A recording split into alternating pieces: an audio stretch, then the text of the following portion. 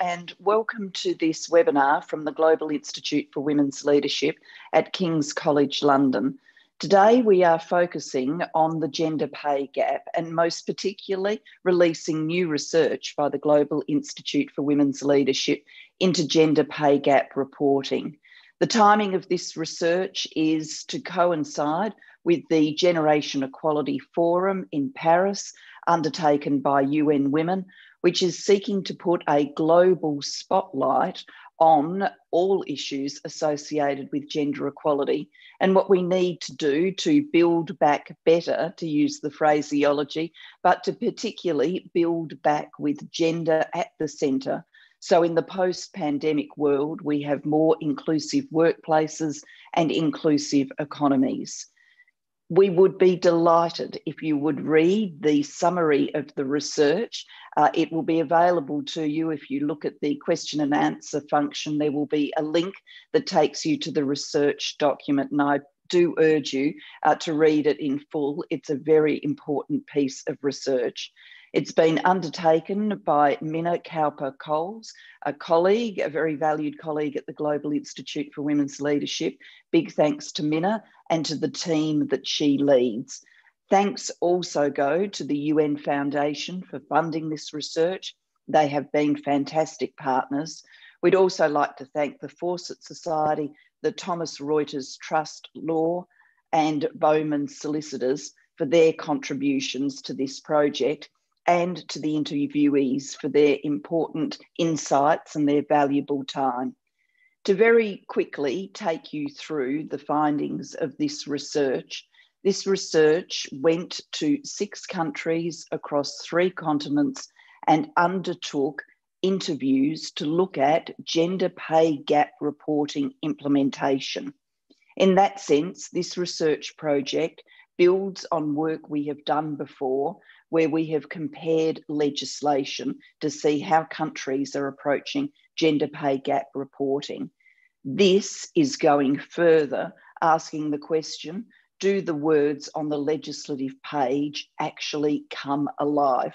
What difference do they make? And what this research finds is that different countries come at the question of gender pay gap reporting in different ways, but all countries need improvement and change. For example, I'm in the UK at the moment, and whilst the UK legislation comes up well on a series of comparative indicators, it doesn't come up well when you look at follow-up, what is mandated as the follow-up if major gender pay gaps are actually uncovered. So very quickly, what are we asking employers to do, and government and those in the policy community and trade unions as well? Well, first, out of this research, we conclude that government and employers must be accountable and transparent. And by accountable, we mean accountable up as well as down, accountable to an agency that is overseeing the reporting, accountable to the board, to shareholders, but also accountable to employees, to consumers, to the general public, and that their gender pay gap reporting work must be easily accessible, not hidden on the back of the website somewhere that you can only find after hours and hours of interrogation. Second, we believe that there must be measurable goals for change. If you measure and find a gap, then it needs to be articulated and clear what businesses are going to do. They need to set time-bound targets and measurable goals to which they hold themselves to account. And once again, because of the transparency and accountability which others are able to hold them to account for. Number 3, there must be a dedicated, well-funded body with the authority to impose sanctions. We believe that this will really shift the dial if there are agencies that not only just oversight the reporting, but have a mandate for change, that they are sufficiently funded, and that they are able to impose financial sanctions when legislation is just intentionally ignored. We also believe that this must include all employers. When you do the comparative across the countries that we looked at, and just to give you a sense of how diverse those countries are, We looked at my home Australia, the UK where I am now, but South Africa, France, Spain and Sweden as well. So some quite different working environments. And looking at those different working environments, you see different legislative requirements as to how big employers need to be involved in gender pay gap reporting. We believe that employers of all sizes need to be involved, particularly given what percentage of the workforce, and the female workforce in particular, is employed in smaller and medium-sized businesses. 5, gender pay gaps don't give you the whole picture. There are other issues to look at, and we do believe that data needs to be in a form which enables us to look at factors like ethnicity, first language, place of birth, level and type of education to help us get to grips with what else is driving potential pay gaps and the way in which disadvantage can compound and intersect. Number 6, we need to go beyond the headline figure.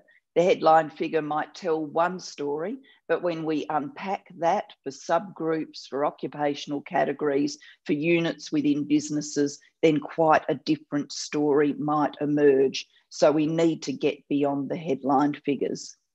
We do think that there's also the need to raise standards, to raise results. And by that, we mean that gender pay gap reporting can't be just a ticker box exercise. Okay, I've ticked all the boxes, I'm done. We do believe that there needs to be a concept of pass fail, of who's doing sufficiently well and who's doing badly, and that kind of clear measurement will, over time, enable us to raise standards, to benchmark standards and to drive change, because it will undermine any complacency from employers if they know that they are at risk of publicly getting a fail mark. Number 8, we also believe that there needs to be very clear support for employers and trade unions as they go about this work of data collection and of accountability. We think that government has a role here, employers have a role, trade unions have a role, and we need them working together with governments investing in this work. And number 9, we need gender pay gap reporting to be seen by everyone as one element of a package of support to tackle gender inequality in the workplace. Gender pay gap reporting is an important diagnostic. It helps us understand what is going on, but clearly there are a set of other issues, whether that be work and family life balance matters, parental leave, government support for childcare, unconscious bias issues, how we define merit, all the rest of it that needs to also be the subject of work. So gender pay gap reporting, a great diagnostic, but it's not going to give us everything we need for change. Against that background, I'm delighted to now invite a fantastic panel who have joined us to talk about this subject and to look at it from their various lenses with their expertise. I'm going to invite, firstly, Shauna Olney to comment. Shauna is a great friend and supporter of the Global Institute for Women's Leadership. She's on our advisory council, and she is here in her capacity as an employment and human rights expert with over 30 years experience. She's the former chief of the Gender Equality and Diversity branch of the International Labour Organisation. Shauna, over to you.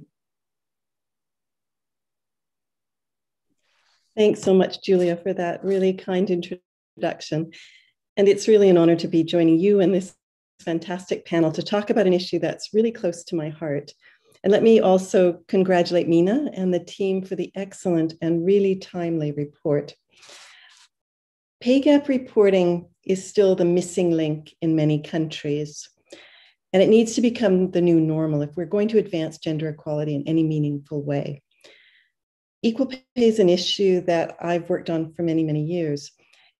And we've seen a lot of progress, particularly around legislation. And I think you've mentioned this earlier. We've now got more and more countries that actually clearly set out the right to equal remuneration for work of equal value.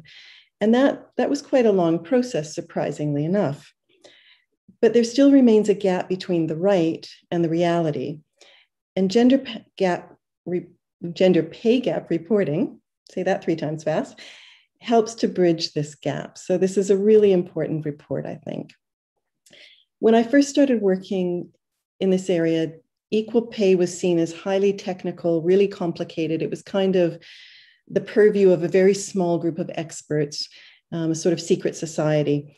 And one of the things we wanted to do with my colleagues was to demystify equal pay. So we published an introductory guide on equal pay.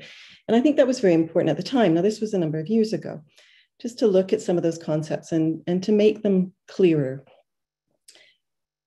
I see this new report as part of this much needed demystification process.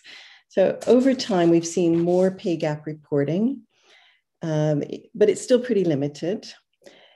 But the report gives clear, convincing, and very actionable recommendations, which really need to be disseminated and implemented as much as possible. One of the innovations in this report, which I really like, is it brings out not just the laws and policies, but it also looks at the perceptions. Perfect equal pay laws and policies are meaningless unless they have a real impact on real people. And if we want to know the impact they're having on people, we have to ask them. So looking at perceptions, I think, really helps to shape the insightful conclusions and recommendations of this report. And here I want to talk about another report that also talks about perceptions. And I think it helps give a context for what we're talking about today. A few years ago, the ILO partnered with Gallup, the survey company, and we surveyed people in 142 countries and territories, a representative sample in each country. And one of the questions we asked them was about the biggest obstacle to women in the world of work. So we wanted to understand what was blocking women at work. Now, if we look at the countries that are in this study, in France, Sweden, and the UK, the major challenge, the number one major challenge that was identified was unequal pay. In Australia and Spain, unequal pay was the second most frequently mentioned challenge. So if we really want to address women's aspirations, if they're important to policymakers, and if policymakers and others are serious about addressing gender inequality, ensuring equal pay must be a central component of that strategy. And now I'd just like to highlight a couple of points that come out in the report. And there are some issues that I think are of particular importance. First one is visibility. So what needs to be made visible? And we need to go beyond the headline figures, which I thought was a great phrase.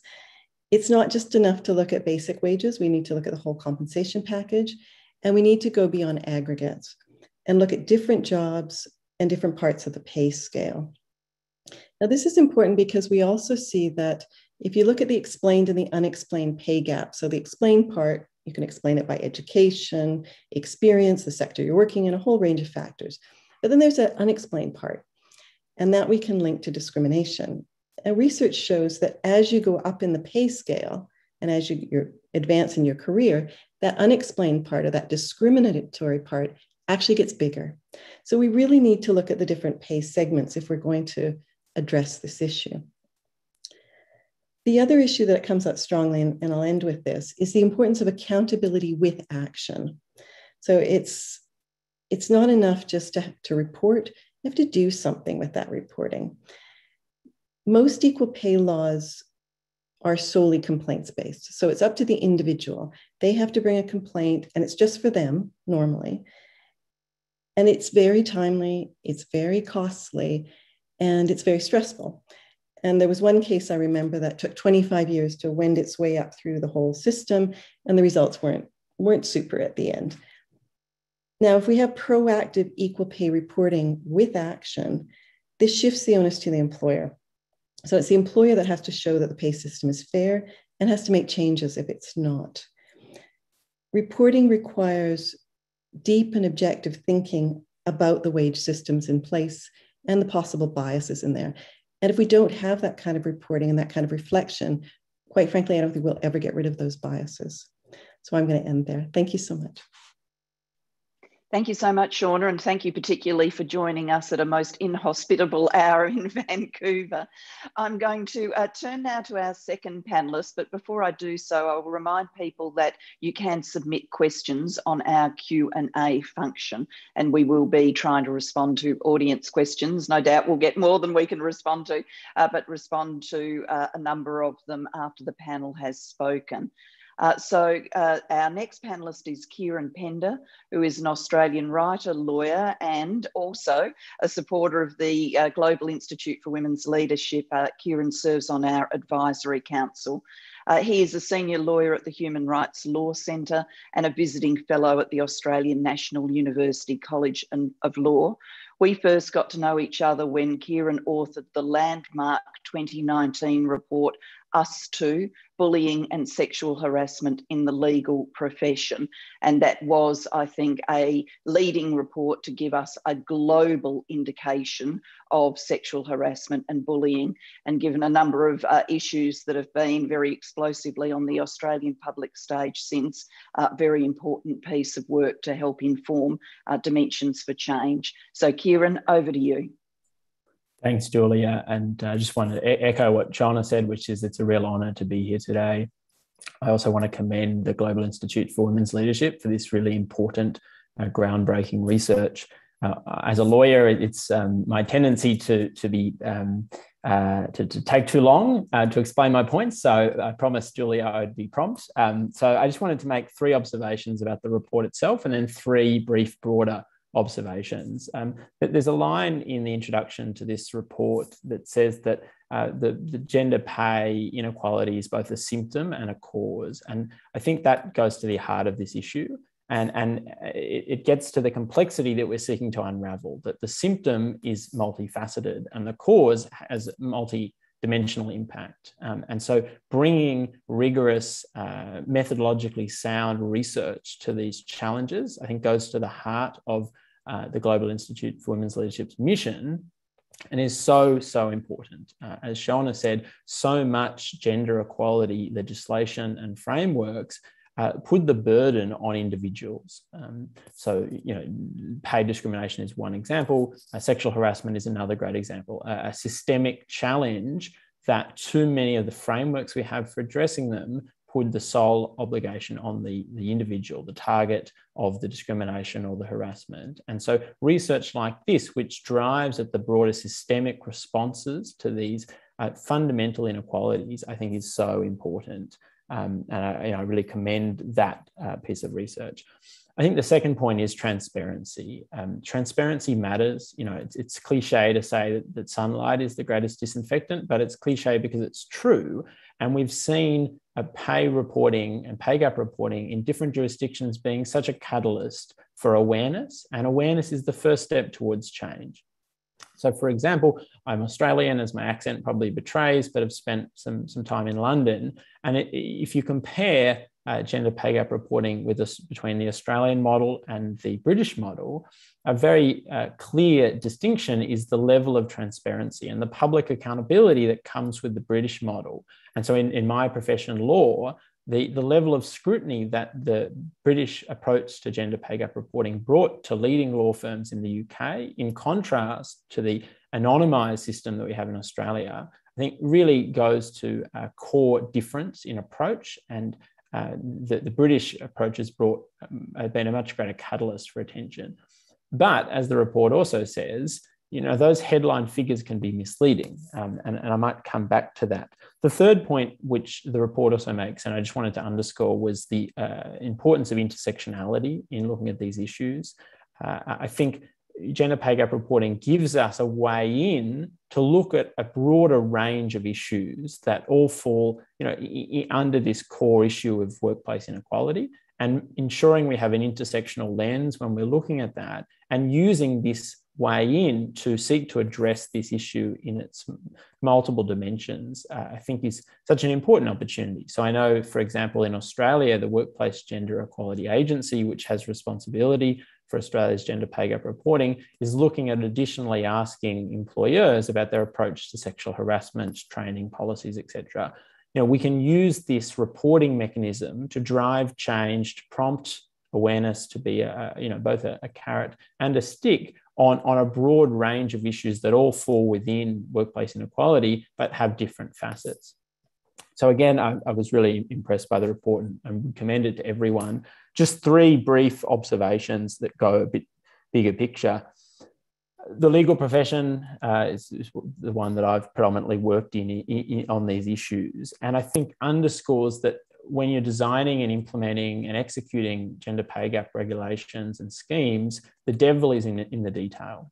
So it doesn't take gender pay gap reporting to tell you that the legal profession has a gender pay inequity. Most senior members of the legal profession are male, most junior members of the profession are female. We know that. And so the numbers that we get out of Australia, out of the UK, for example, are not a surprise in many ways, but they don't really unpack the more complex inequalities that are going on within. So I don't think that there's much like-for-like pay discrimination in law. I mean, there may well be some degrees, but the numbers we see, for example, in Australia, it's 23% gender pay difference in law. In the UK, it's 12%. That is not the result of like-for-like discrimination, but the result of structural discrimination in terms of male progression in law at the expense of female progression. We don't address that with these headline figures. We address it by unpacking the complexity. And I think sometimes there's a risk that the headline figures distract from that task. I think the second point is, as these regimes continue to globalize, consistency and standardization will be of significant benefit. The regulatory burden that we impose is significant. I don't think we should worry too much about that if it's leading to a positive outcome, but that efficacy is so important if we're going to impose a burden. And as we do that around the world, as these schemes multiply, having minimum standards, having consistent frameworks will make it much easier for multinational employers and even for national employers to benchmark with each other. So ideally, having companies, employers able to use systematic approaches in different regimes that are broadly similar will make it a lot easier. And we may not feel too bad about imposing that regulatory burden, but the flip side is every hour that an employer spends on pay gap reporting is now that potentially their diversity and inclusion staff aren't spending on more meaningful things. So we want to make sure, A, this is meaningful, and B, we can do it as efficiently and effectively as possible. And finally, I think these issues get at a broader concern around pay secrecy. One reason among many that we have gender pay gap in all jurisdictions around the world is there's so much secrecy around pay. In recent years, there's been a move in a number of jurisdictions to ban pay secrecy in contracts. In the US, there's a really good sample because some US states have banned pay secrecy clauses in contracts and others haven't. And there is research that indicates that where pay secrecy is banned, we see a smaller gender pay gap. So I raise that to sort of highlight this broader picture that we have here that all feeds to this core inequality in our workplace, which is that women are not being paid the same as men, and that is a fundamental inequality. Thanks. Thank you very much, and a number of great points there, and particularly my mind was drawn to the impact of the pay secrecy legislation. That's good to hear. I'm going to go now to our third panellist. I'm going to welcome Sharon Kimathi. Sharon may be joined by her cat, who's made a few appearances in our discussions before. We do welcome pets, children, and everyone else as people work from home. Sharon is the Inclusive Economies Editor at the Thomson Reuters Foundation. And of course, the Thomson Reuters Trust has played a role in supporting this research. She joined that team after a 2-year stint as the editor of Informer's FinTech Futures and Banking Technology magazine. And before that, she worked as the deputy editor of the International Financial Law Review, Practice Insight at Euromoney. So Sharon has got her eyes on many things legal, but in her current role, particularly what we need to do to create and run inclusive economies. So Sharon, over to you. Thank you so much for that introduction, Julia. And thanks so much for having me. Yes, I do have my cat somewhere, and she's probably giving me a little bit of time whilst I make the presentation. So bear with me if she does make an appearance. I'd also like to thank the Global Institute, the Fawcett Society, and of course, the Thomson Reuters Foundation in collaboration with Trust Law for their great work on such a detailed analysis on the gender pay gap, which helps form the debate and discussions that move this conversation forward. And what's been interesting to note from the report was a point about accountability and transparency. It's essential for gender pay gap reporting in order to be effective, as employers should be accountable to their employees, relevant government authorities, their owners, and their relevant governance bodies. And there was also the point about the pay gap reports being included in a company's annual report and sent to shareholders, investors, and other interested parties, which is interesting to note as we've seen a trend of new research aimed at highlighting the disparity between specific company statements versus what their actual employee statistics are looking like, employee testimonies, in addition to the issues faced by women in company supply chains globally. For example, we've seen legislative actions such as Germany's recently enacted supply chain law, which focuses on human rights abuses in businesses. Now, changes such as enacting supply chain laws will also help tackle the mistreatment women in the global south face when working for these large global institutions where most women are underpaid and face abuse and harassment. So once we tackle that issue, we can also face a holistic approach, which I will mention as well. Something else that's highlighted in the report is also how companies are happy to follow exactly what the law says, but not necessarily go above and beyond that. So we need to be able to change the laws first in order to hold these companies accountable and incentivize action on the pay gap, because once that's addressed, companies can actually think about a more holistic approach. We've seen some companies who are thinking not purely about the gender pay gap report, such as Channel 4, Monzo recently, who put in place policies that focus on miscarriages and fertility leave and breaks, or Bumble looking at mental health breaks, which is a step forward. However, it still does not address the main issue at hand. It does not focus on pay gaps. And of course, as mentioned before by Kieran, people do need to be a little bit more open as well when it comes to their salaries, which will help drive the conversation and steer the conversation forward, especially from a human resources management perspective. Also noted in the report was how companies such as France and South Africa are going beyond just wages, and they're now considering other questions around racial equality, discrimination, and promotions in order to provide a holistic solution to drive the conversation forward and really tackle gender inequality in the workplace. Because once that's addressed, as mentioned earlier as well, when it comes to intersectionality, you need to think about the entire picture, the whole spectrum when it comes to employment, how someone is checked within their CV versus someone else. There are several factors that come into play that also pretty much helps not move the conversation forward when it comes to gender pay parity. So once all these holistic issues are addressed, as noted in the report, that's when the conversation can move forward. But yeah, so thank you so much for having me. And those are the main highlights that I picked out from the report. Thanks so much, Sharon. Thank you. I'm going to turn now to our final panellist, to Sam Moyston, who is a friend, an Australian, and has been an incredible leader on gender equality in our nation. She particularly contributed to the work that changed Australian rules football, which for non-Australians might sound a bit perplexing, but for Australians, you know just how important that is. She has had a long career as a non-executive director and a sustainability advisor.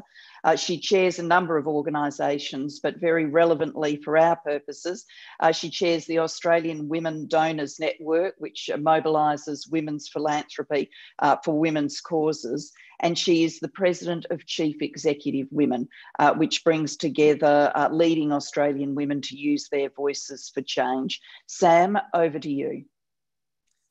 Thank you so much, Julia, for that lovely introduction. And like others on the panel, congratulations on the great work of the Institute and now this latest report, which tells us so much about what's available to us to ensure that we get to grips with the fundamental issues of inequality, in this case for women through pay.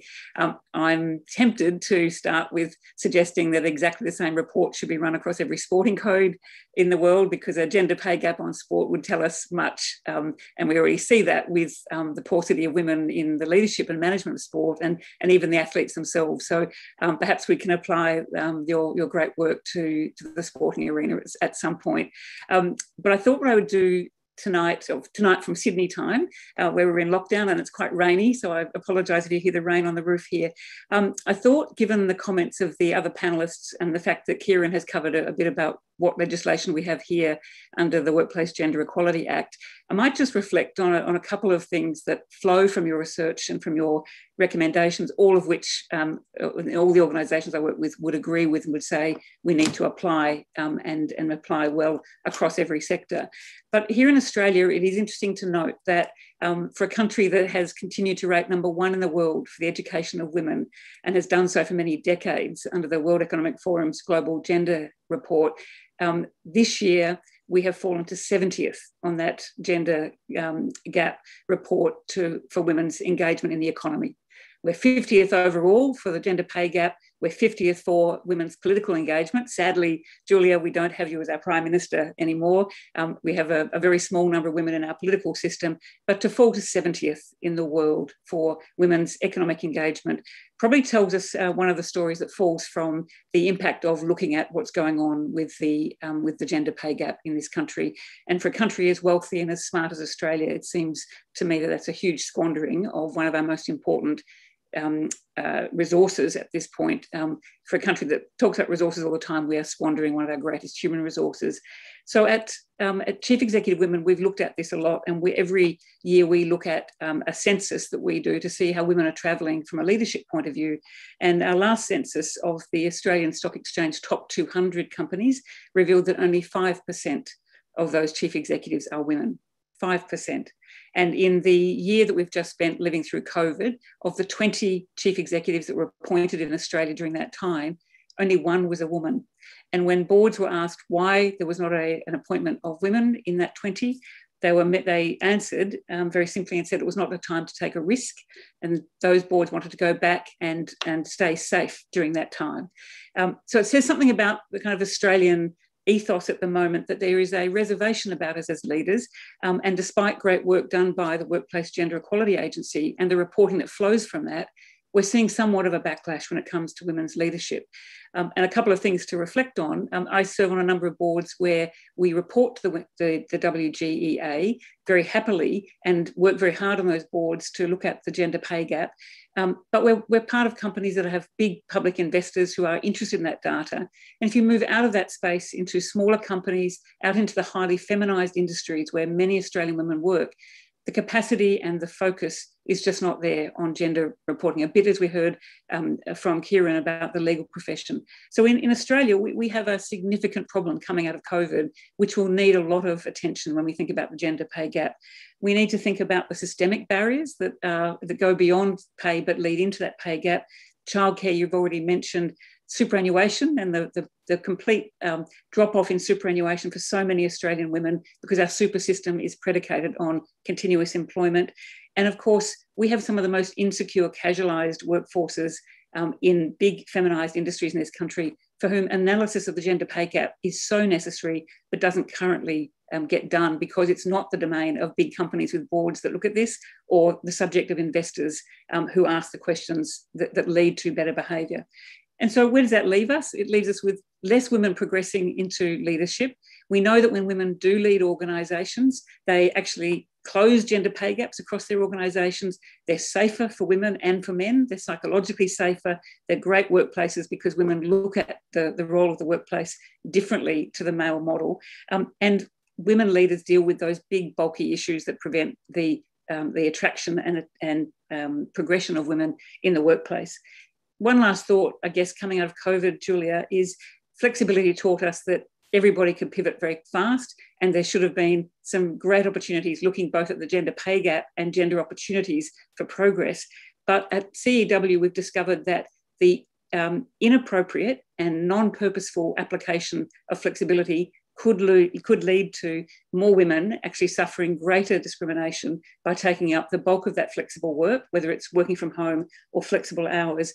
And if leaders are not purposeful about acknowledging that women and men can operate flexibly and continue to want to have a career and to lift themselves in an organisation and increase their pay and salary and conditions, if we don't do that purposefully, we may find ourselves entrenching further disadvantage for women in a more flexible economy. So something I think that might actually sit alongside your gender pay gap reporting might be the application of flexibility principles and leadership and the impact that women leaders have when they arrive at those top positions, albeit that we know the pathways are very difficult. And in Australia, sadly, a squandering of some of the greatest assets we have. But I'll leave my comments there to go to questions. But thank you for the report. We agree with all of your recommendations. And I'd like to think that Australia could continue to adopt many of the recommendations. But a lot of it at the moment here is fingers crossed and hoping for greater women's economic participation.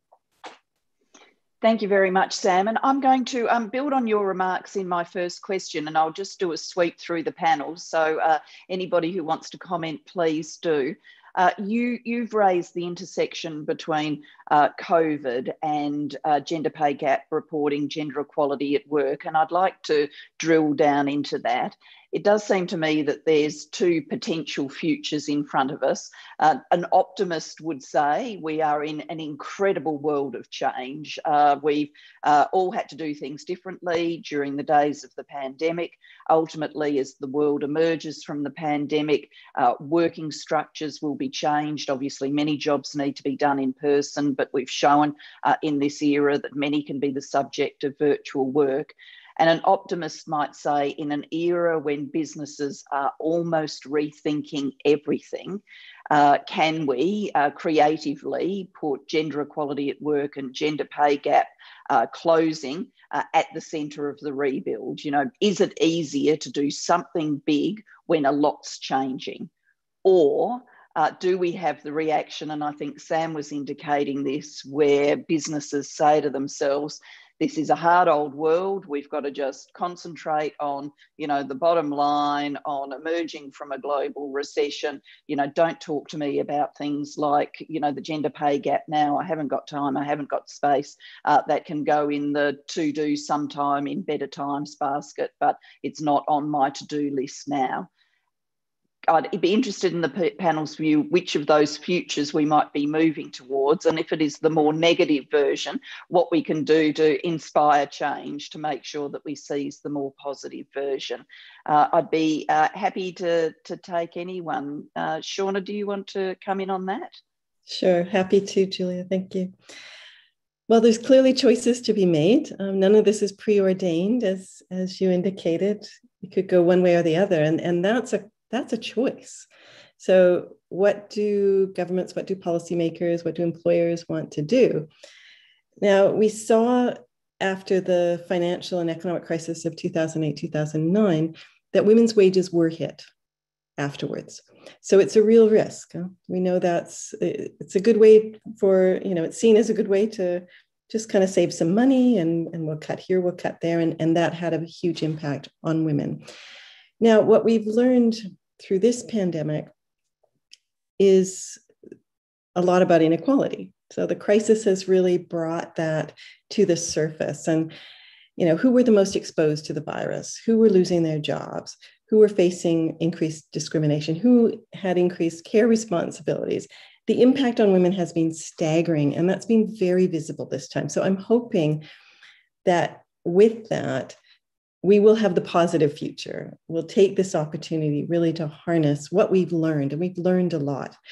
Now, my only fear is that people have very short memories, so we can't be complacent. And I think it's important to keep the messaging out about, you know, the need to make visible the value of work. We know that, you know, work by women has been historically undervalued. We've seen that in COVID. We're banging pots and pans. We're telling people what heroes they are. But those people who have been absolutely critical to keep us going during the pandemic are still getting the low pay and, you know, the difficult contracts, the insecurity. So I think we can't forget that, and we can't let anybody else forget that. If we want a better society coming out of the crisis, we need to strive for a more equal society, and closing the gender pay gap is going to be key to that. So we just need to keep that on the agenda in any way we can. Thank you. Sam? Yeah, I might double down, I guess, on my earlier comments. I'm a pragmatic optimist, so I would say this is the moment to go bold, go big. And because Australia is a great case study in that we have such a highly educated women's workforce, we have closed borders, and we have not very high population growth, you would think that the most sensible thing to do would be to use every bit of the workforce opportunity of which women bring so much and is so underutilised. Now, the numbers tell us that. So I think we should. My optimism is tempered by the need for really purposeful, outstanding leadership on this. We need to articulate this and actually say why the gender pay gap, fixing the gender pay gap, and increasing the presence of women across the economy as economic participants, as well as doing a whole lot of that social heavy lifting, is key to our prosperity and the vibrancy of the economy. We've got to link those two and not make it feel like it's another task to be done or somehow the ticker box. And we can do that, but we're not hearing many leaders talk about gender equality and gender pay gap fixing as part of a vibrant economy. So my wish is that we get great purposeful leaders stepping up. We had one the other day in Australia, the president of the Business Council of Australia, Tim Reed, who said the focus must be on women's economic participation in this country if we are to be a vibrant economy. So he linked it himself. Good to hear a man at the top of the blue chip companies saying that. But it will take purposeful leadership and a real eye for what's missing. And Bain & Company here has just done some really fascinating work to show in this country we still think about women's work and men's work. And women's work is all around the home and family and caring for children or caring for older people. And when you unpack it, when they look at it, men and women's productivity is about the same when you don't have children. But when men and women have children and are partnered, women's productivity drops to about 70%, where men's productivity rises to 110%. The moral of the story is that if you have a wife at home or a partner looking after your children, you're very productive at work. And if you're that woman looking after children or older people, you can't participate as much in the workforce. And so your productivity to the economy is not as great. That's a terrible way to think about families and shared responsibilities and how a society could actually value the work of caring. So I'm all for purposeful leadership, for your report, driving a conversation that helps us get there. But it's with big fingers crossed, because we haven't seen that yet. And I think we've got to see some really big statements that help us get to that position of gender equality, closing gender pay gaps, and women's leadership. Thank you. Kieran or Sharon, did you want to come in on this? Kieran? Yeah, I'm also an optimist, and so I very much hope that this is the future we're driving towards. It'll surprise no one on this panel and probably on this webinar to know that addressing gender inequality is good for business at a macro level and a macro level. Addressing gender pay gap, addressing the prevalence of workplace sexual harassment. There's considerable empirical research that shows that that is good for business in individual workplaces and in the economy as a whole. And so I'm optimistic that that will be taken up. But as Sam says, that will require leadership. I also hope that the pandemic, I think, has really embedded data in our day-to-day lives. Every day we're seeing numbers of COVID cases, charts and graphs about vaccination rates, etc. On these issues, we are developing more and more really impressive and powerful data sets. The Workplace Gender Equality Agency in Australia has really incredible data. As you know, Julia, from my work at the IBA, I'm a firm believer that data is the first step in driving change. But the key point is it's the first step, and then the second step has to follow. And so I really hope that we can use our newfound sort of global data literacy to drive change using the data we have around gender inequality, around gender pay gap, and take that to the next step and use that data to translate it into positive change. Thank you. Sharon, I'll come to you, and I might get you to just reflect on this COVID point, but I'll also get you to lead off on this question. We've got a question that's come in. What about teeth for gender pay gap reporting? Should there be penalties for failures to meet targets? How pro-teeth are we in this area? I would say what we've seen is that with campaigners and rights groups, they would much prefer that government put in place sanctions, because that's essentially what will help steer actual movement and traction for gender pay gap reporting. I mean, a report came out yesterday by the FT that noted how when the British government gave corporations who need to report a break on COVID, a lot of them decided to not actually report on what's going on with their gender pay gap issues and any other equitable related reporting as well. So we've seen that in order to actually drive the conversation forward, you do actually need some penalties put in place. Otherwise, these firms will pretty much do whatever they feel like, and that's often the bare minimum. Also, when it comes to COVID, I think another part of the conversation that we often forget is that it's not just about flexible working for people in the office, it's also for frontline staff as well, and shift-based employees too,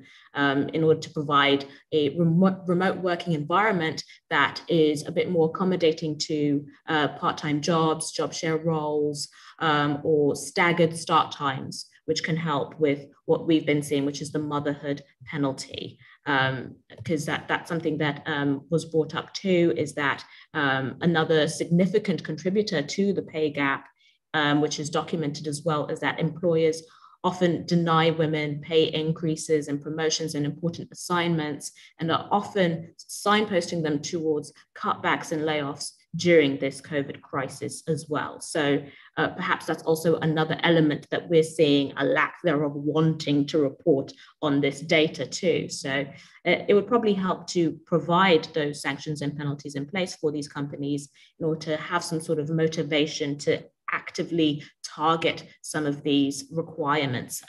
Also in California, I mean, they had a new law just to put in a basic minimum requirement for women in boardrooms, you know, and that's also getting pushback now in the States. So I would say the more that the government does to provide accommodating legislation followed by penalties, then we can see some action. Okay, views on penalties, Sam? On teeth, I mean, I think that definitionally, I think you can think about teeth in different ways. I certainly know now that the global capital markets and investors will use in the ESG, in the social and governance part of their assessment of companies, the failure to deal with the gender gap and the failure to deal with a safe place for women as part of the mechanism to determine whether they invest. So if teeth could also be a reason not to invest, many public companies that require that capital are looking to make sure they impress the ESG investors. And that's quite a big movement. I mean, it sits alongside a lot to do with climate change on the E piece, the environmental piece, but it is really strong to see that investors get that there is a link between managing and growing the respect for women at work, closing the gender pay gap, rising women into, or letting women rise to the top of organisations, and company performance with greater performance, about a 5% lift in profitability when women lead organisations, and less of the nasties, less of the gap growing for women's incomes, but also less of the bad behaviour that goes on. So if you link all of that, it's a kind of a different kind of teeth. It's not mandated by government, but there's a lot that government can learn from the fact that it's a big incentive for investors if you're a company or an employer that's doing that very, very well. It does attract the investor. And I think that teeth can be top down in terms of investor pressure, but it can also be bottom up. And so we've seen in the past year, particularly with the Black Lives Matter movement, a lot of employee pressure on boards, on senior leadership. We've seen that also in the climate space, with a lot of employees at different companies expressing dissatisfaction with climate harmful activity. I think that's going to continue, particularly, you know, there's the threat of the millennials and the millennials coming to address these issues. And I think that pressure from the top means that although I'm not unsympathetic to the efficacy sometimes of targeted government intervention, it's not necessarily always the case that the government can and should fix this, but pressure from investors, pressure from employees can equally be powerful. Shauna. I'll add just one more piece in here, and that's public procurement. And you've got, which is worth huge amounts of money. And you have some countries where if you can't show that you've got pay equity among your subcontractors, you can't get a contract with the government. Switzerland's one of those. So I think that's another carrot stick. It's a little bit both. And as Sam said, teeth can look differently in different places. Thank you. We've got questions coming in on the Q&A line, so I'm just going to round up a couple of them into one question. People can buy in as much as they like to.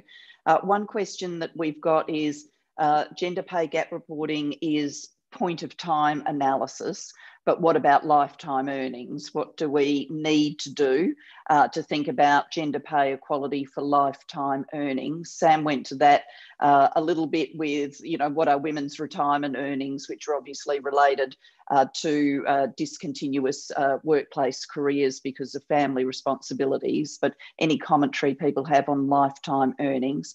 And then another question about what's the role of women's leadership here? Is there evidence, anecdotal or otherwise, that panellists want to bring to bear of women-led companies, greater number of women on boards, women more in the C-suite, driving change in workplaces for gender equality and particularly the gender pay gap? I'm happy to invite people in if you just want to take yourself off mute, and if we have too many people talking at once, I'll work an order out.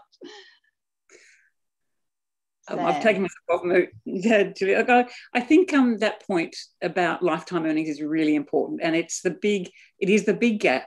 We know across most economies that women end up at the end of their working life with so much less than their counterpart men. And whether that's been because of taking time out for caring for others, generally children, and gaps in the superannuation or pension scheme, or whether it's just they've never actually achieved the highest levels of income that men achieve, we know that gap, and you can measure it over time, and you can measure it by sector, by education, by so many levels. And I think maybe part of the gender pay gap reporting should do more of this more generalised reporting over the life course of a woman. Because when you do see it and you unpack, when men are at their most, earning the most money they can and are on a trajectory of gaining skills, that's through women's reproductive years. And unfortunately, that correlation is baked into the numbers until we get to a point where we say that care is a shared responsibility, not just women's work. And so if you just do the analysis of a woman's reproductive life and where she misses out on those job opportunities and to increase her salary and to accumulate superannuation, it tells you why she ends up with less than 3/4 of the amount of savings as men at the end of her working life. So I think that it is important to look at point of time, but also the trajectory of women until we get to a language that says care is everyone's responsibility. It's not women's work. And we think about the incredible amount of unpaid work that's done and unvalued work if we continue to allow this to be the way we let societies think about women's work and pay. So I think it's a really important point. I won't go into the women's leadership. I think I've made that point, that I think women's leadership is key to so much of this, and holding back women from those leadership roles is holding back some of our greatest opportunities for running better organisations and dealing with so many of these run-on effects by virtue of not employing women's leadership modes and focus. Thank you. Kieran. I wanted to jump in on the second part. I think the world would be a better place if all political leaders and all CEOs were female. But I think, and certainly it's my anecdata, that working with law firms on issues of harassment and bullying, that female leaders often are much more proactive.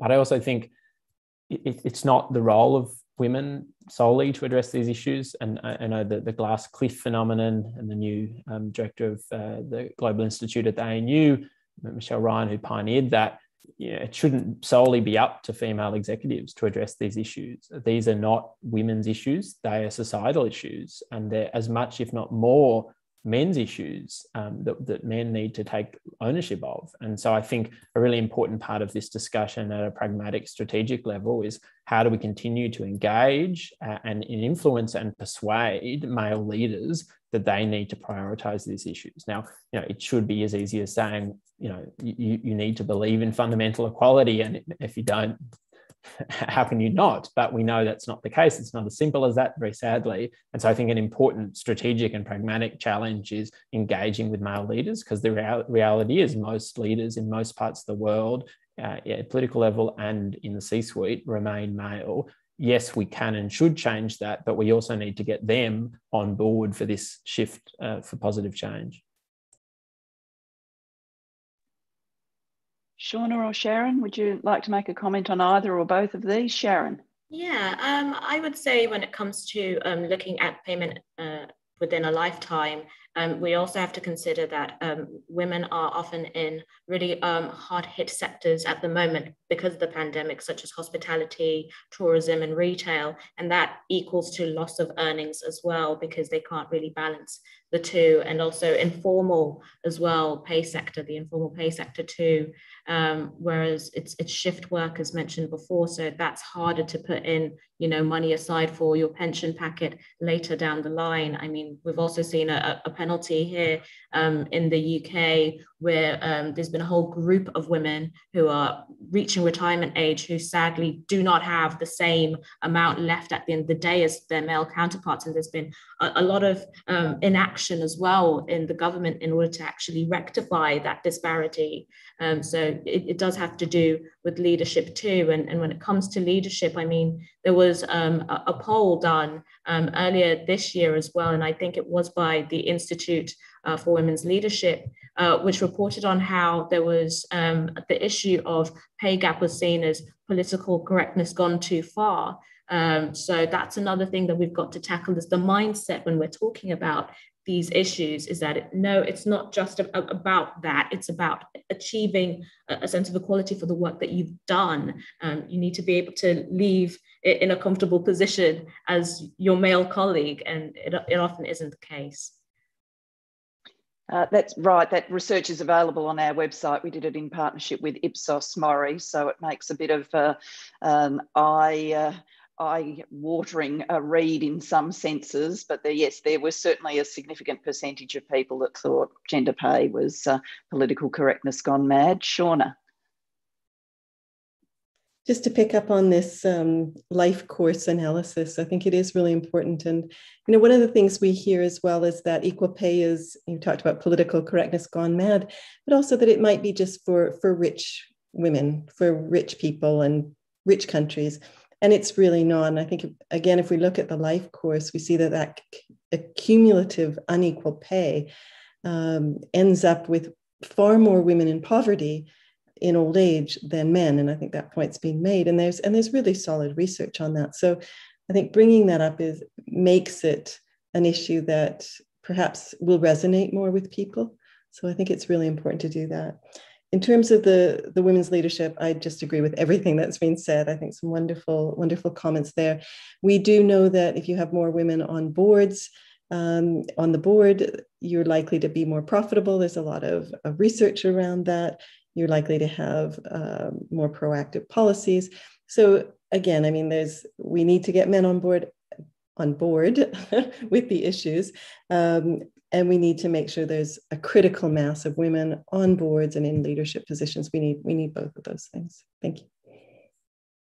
Thank you very much. I'm just going to do one very quick swing through the panel now, just one point on what people can do as an action agenda for change. We've done this research to launch a campaign to get people involved in improving gender pay gap reporting, because that's such an important diagnostic.